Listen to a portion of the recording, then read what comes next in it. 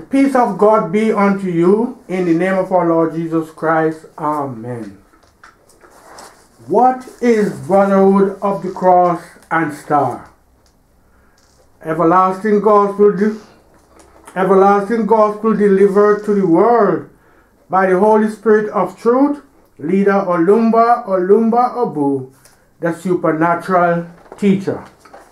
Quote, Brotherhood of the Cross and Star is neither a church, nor a religion, nor a cult, nor a society of any kind. It is the kingdom of God. In the gospel below, the meaning of Brotherhood of the Cross and Star is going to be revealed to you. To enhance your understanding, the explanation is divided into 3 sections. Section 1. What is brotherhood? First lesson, St. John chapter 20, verse 17. Jesus said unto her, Touch me not, for I am not yet ascended to my Father, but go to my brethren and say unto them, I ascend unto my Father and your Father, and to my God and your God. Second lesson, Ephesians chapter 4, verses 4 to 6. There is one body and one Spirit, even as ye are called in one hope of your calling, one Lord, one faith, one baptism, one God and Father of all, who is above all and through all and in you all. Golden text, 1 Peter chapter 2, verse 17. Honor all men, love the brotherhood, fear God, honor the king. From the text above, it is clear that brotherhood means God and everything created by him. It means the unity of all creations with themselves and with God. This implies that God and all his creations, whether visible or invisible, constitute one entity. The founder of brotherhood is God himself. Since God is without origin and timeless, brotherhood has no origin. You are not brotherhood by choice, but by virtue of being created by God. Since by the word God created the world, brotherhood means the word of God. This word, through which all things were made, is our Lord Jesus Christ. God owns, rules, and leads brotherhood, and our Lord Jesus Christ is given charge. All else, be it angels, men, stars, animals, birds, fishes, wind, etc., are workers and brethren. The operating principles in brotherhood are the manifestation of the spirit of its founder and owner. These are love, truth, mercy, patience, goodness, meekness, righteousness, and all other virtues, outside which is contrary to the spirit and is contrary to the spirit of its founder and an act of rebellion. When Adam and Eve disobeyed God, chaos and division set into brotherhood, and each creature stood apart from others and from God. With the shedding of a pure, blameless blood, our Lord Jesus Christ atoned for the sins of all men, thereby paving the way for brotherhood to reunite. Ordinarily, we need other creatures and men for survival. We cannot live in isolation. All creatures complement each other in a continuous circle of reciprocity. The plants need water for survival, while animals and human beings need plants to survive. These plants thrive on the soil content or earth, out of which man was created, and part of man is water, which is also a soil content. And the breath of God gives life or existence to all things, making them living souls. That life force is the Spirit. It is clear that because the Spirit of God abides in all creatures, God is and is in every creature. We are all part of the same Spirit, having one God and Father, not different from the trees or any other creature. It behoves on us to honor all men, reverence God, and respect authority. Brotherhood was, is, and shall ever be. God cannot be pluralized.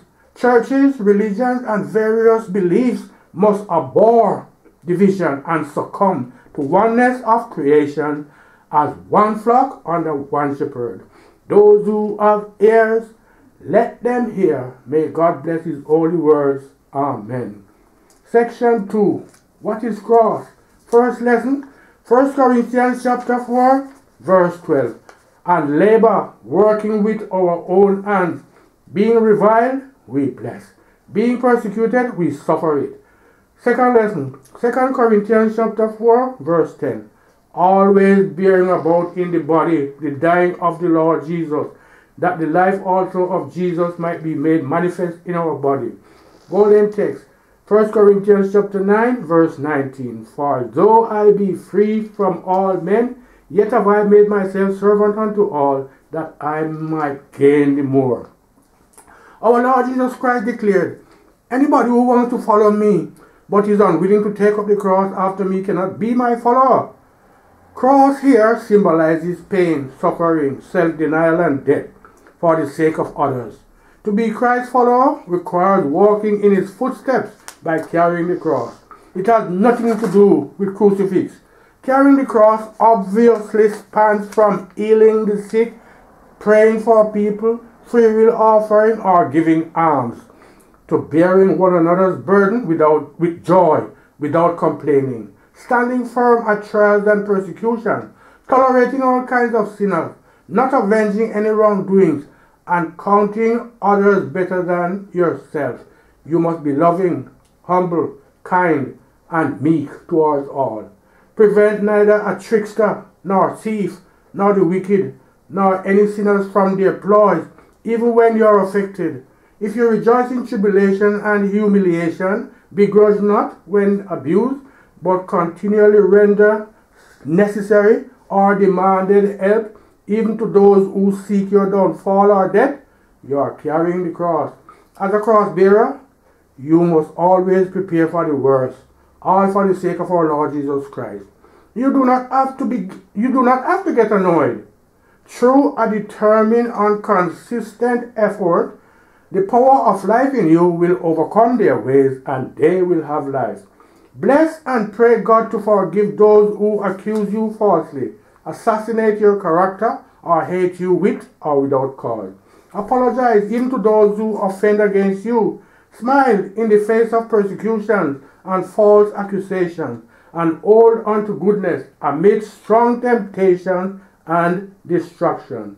This is carrying the cross. Carrying the cross does not imply provocation, argument, self-defense, or preventing disgrace and false allegations. It requires complete resignation to God and counting your life as a loss. Our Lord Jesus Christ did not defend himself before Pilate. As God, he knew aforehand that Judas Iscariot would misuse the common purse and eventually betray him. But he did not prevent Judas. He allowed himself to be tormented so that man would gain salvation.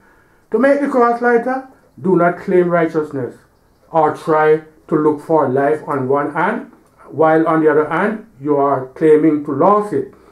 Preaching alone does not change a man to God. Carrying the cross is the shortest means of converting a soul. If we put up with one another's evil ways, we will not look back while carrying the cross. Put on the life of our Lord Jesus Christ, and the light of God that manifests from carrying the cross will overpower the darkness of sin, giving salvation and peace to all men. Those who have ears, let them hear. May God bless his holy words. Amen. Section 3. What is star? First lesson, Matthew chapter 19, verse 28. And Jesus said unto them, Verily I say unto you, that ye which have followed me, in the regeneration when the Son of Man shall sit in the throne of his glory, ye also shall sit upon 12 thrones, judging the 12 tribes of Israel. Second lesson, Revelation chapter 19, verse 16. And he hath on his vesture and on his thigh a name written, King of Kings and Lord of Lords. Golden text, Philippians chapter 2, verses 9 to 10.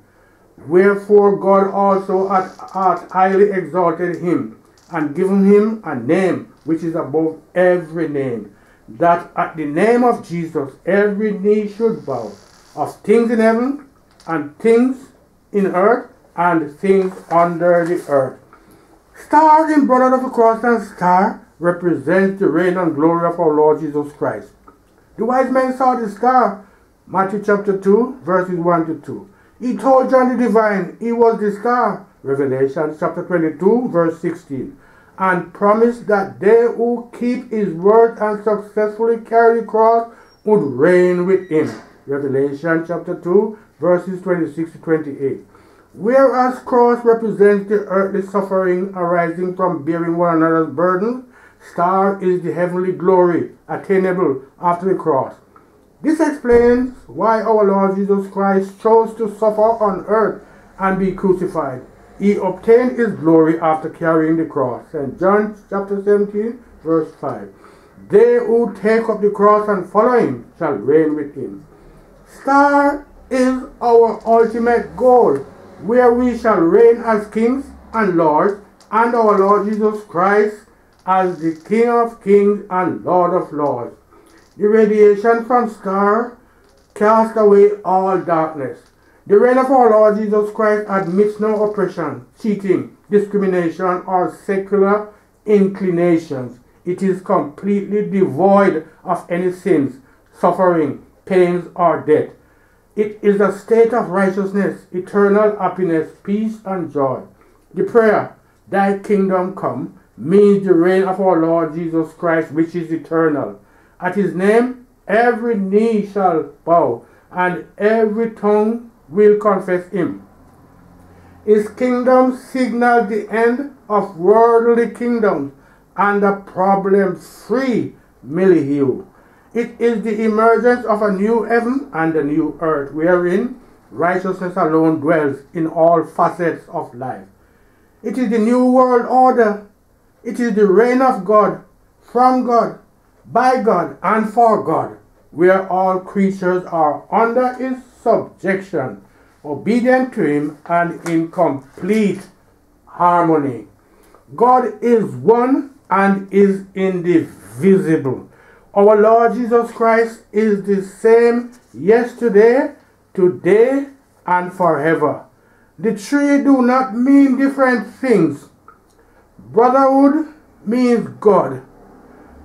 Cross means God. And star means God.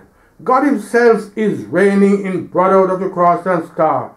Those who have ears, let them hear. May God bless his holy words. Amen.